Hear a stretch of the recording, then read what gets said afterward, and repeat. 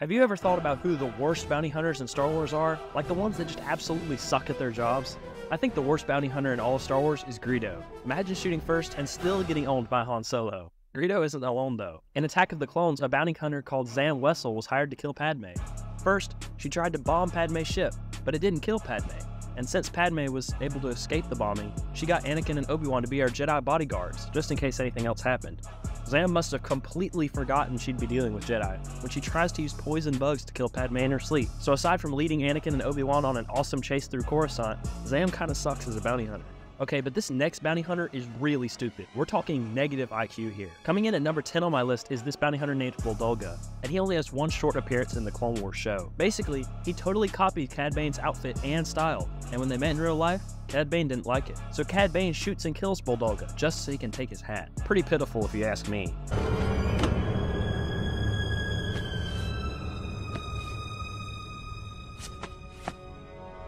It's a nice hat. At number 9 on my list, I've got a very controversial opinion here, so you guys will have to let me know what you think in the comments. But I've got Boba Fett here. I know what you're thinking. How could you possibly put such a legendary bounty hunter like Boba this far down on the list? Well, let me explain. First of all, in most of Boba's cinematic appearances, he just doesn't do that much. In the prequels, he's just this annoying kid following Jango Fett around. The same goes for the Clone Wars show. I cannot stand Kid Boba. He gets on my last nerve. Boy, you have no idea who you're talking to. I have been in charge of this whole You have no idea who you are talking to. And in his show, The Book of Boba Fett, and in the Mandalorian show, he's just this nice old guy. Nothing like the menacing legendary bounty hunter that he's supposed to be. And in his short appearances when he's in his prime in the original trilogy, he doesn't do much either. His fall into the Sarlacc in Return of the Jedi was a really random way for a bounty hunter of his caliber to be taken out. Next, we've got some much better bounty hunters coming up. At number 8 on this list, I have the bounty hunter Dengar. You might remember his short appearance on the Executor in The Empire Strikes Back, but he's actually done a lot more than that. By reputation, he's a famous bounty hunter, but we actually get to see him in action in the Clone Wars Season 4, Episode 20. He and his team successfully complete their mission, and we get to see his fighting skills firsthand. In another episode, that same bounty hunter team goes up against Darth Maul and Savage, and they hold their own against the Sith. You probably don't know this, but he actually makes a brief appearance at Jabba's palace in Return of the Jedi. In the Star Wars lore, Dengar is the one who rescues Boba Fett from the Sarlacc and nurses him back to good health. What a good guy! At number 7, we've got Bossk. While he doesn't appear much, similar to Dengar, he's still a really cool bounty hunter. If you've ever played Star Wars Battlefront or Battlefront 2, Bossk probably has a special place in your heart. He's so much fun to play with. Aside from the fact that Bossk is a Trandoshan and he looks really cool, he's also a great bounty hunter. He's one of the hunters that Vader recruits to hunt down Han Solo in Episode 5. Bossk is in the same episodes of the Clone Wars that Dengar is in. In those episodes, Bossk completely destroys his opponents on the train before he gets knocked off. Then, he helps a disguised Obi-Wan break out of prison with Cad Bane.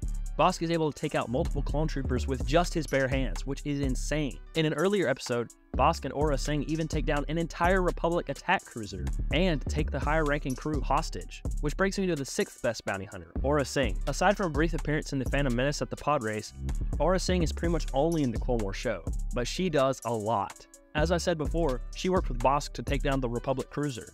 She also does this with the help of young Boba Fett, who she personally trained. Aurra Sing's training is why Boba Fett is such a great hunter.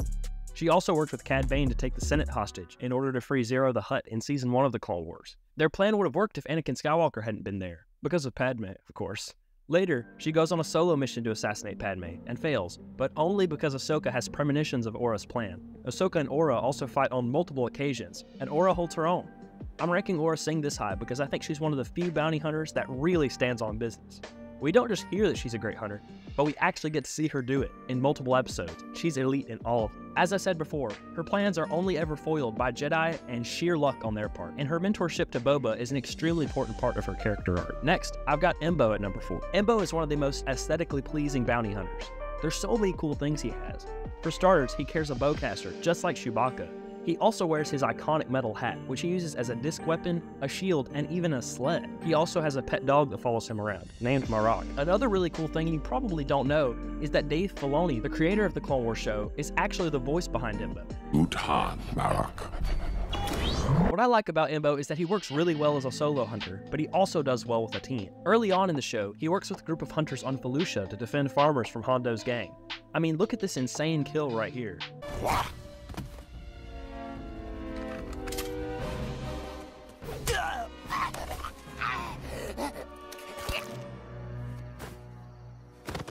Anakin, Obi-Wan, and Ahsoka happen to crash on the planet, so they help out too.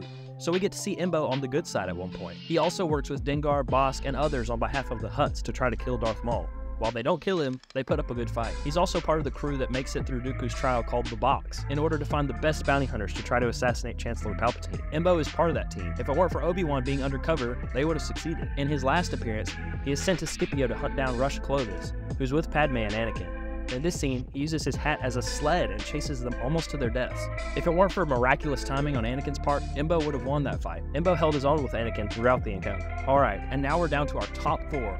These are the best bounty hunters in all of Star Wars, by far. In 4th place, I've got Mando, whose name is Din Djarin. We're told that Mando was already a great and renowned bounty hunter before he found Baby Yoda, but that's when things get really interesting. He's able to not only be a good caretaker for Grogu, but also manages to get past numerous Imperial attacks, blow up Imperial bases, and battle Death Troopers and Dark Troopers. That's not to mention his other dealings with bounty hunters the Imperials hired, and disagreements with pirates. We can attribute some of his success to plot armor, but there's no doubting that Mando is an elite bounty hunter in his own right, and it helps the Beskar armor. Now for my top 3. In 3rd place, I've got Asajj Ventress. You might be thinking, Master Eli, what are you saying right now? Ventress is a Sith. And well, yeah, you'd be right, but you might have forgotten that after Dooku betrays her, she's forced to make a life for herself. In order to make some cash, she goes into a life of crime, or rather bounty hunting. Because of her powers, ingenuity, and skill, Ventress is a really good bounty hunter. Remember that episode I told you about where Dengar and Bossk worked together on a team? Yeah, Ventress was on that team too. She realized that the prisoner they were guarding was going to be forced to marry the tyrant of that planet. So, in typical Ventress fashion, she decides to switch the prisoner with Boba Fett,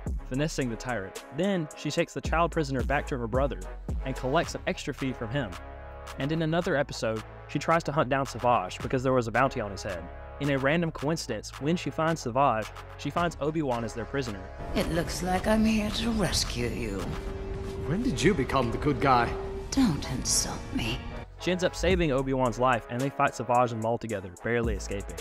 Just off those episodes alone, and because of her insane force abilities and skill, she gets in the top 3. And coming in at number 2, we've got the original clone trooper himself, Jango Fett. While we don't see much of him in Attack of the Clones, it's clear that he's an elite bounty hunter. He puts up a really good fight against Obi-Wan on Kamino, and basically had him finished. Obi-Wan would have died if it weren't for the passing Owiha. In space over Geonosis, Jango puts up a great fight again, and actually outsmarts Obi-Wan, which allows Dooku to capture Obi-Wan once he lands on Geonosis. In the Geonosian arena, Jango fights really well against Mace Windu, but the chaos of the scene and the beast destroying his jetpack really messed him up for this fight.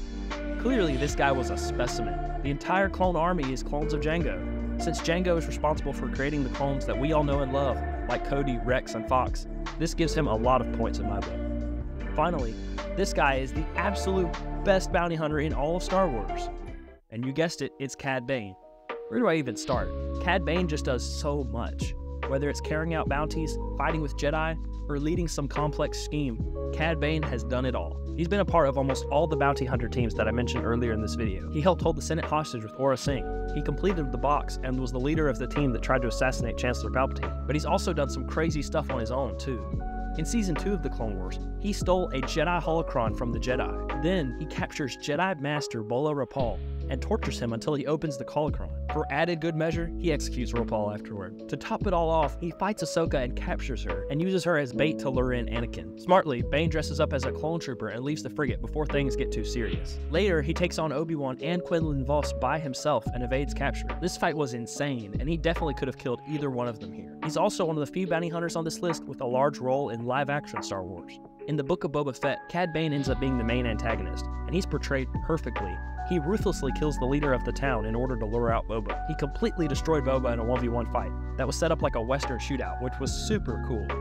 It's only after he becomes overconfident in his apparent victory that he is defeated by Boba. And knowing the way Disney has messed up lightsabers, I wouldn't be surprised at all if Cad Bane is still alive. Rumors suggest he is still alive following the events of Book of Boba Fett. Cad Bane is so iconic because of his outfit. His hat, jacket, and boots are all super cool. His jetpack boots are something that's totally unique to Cad Bane. His double pistol combo is lethal, and he draws faster than anyone in the galaxy. He also comes equipped with a flamethrower on his wrist, just like the Mandalorians. His cold personality and demeanor are also what makes him the best bounty hunter. His persona stays consistent throughout the Clone Wars show, and it translated very well into live action. I'd be careful where I was sticking my nose if I were you. But what do you think? Who's the best bounty hunter in the galaxy, in your opinion? Let me know in the comments down below. Check out the video on the screen right now if you enjoyed this video. I know you'll love it.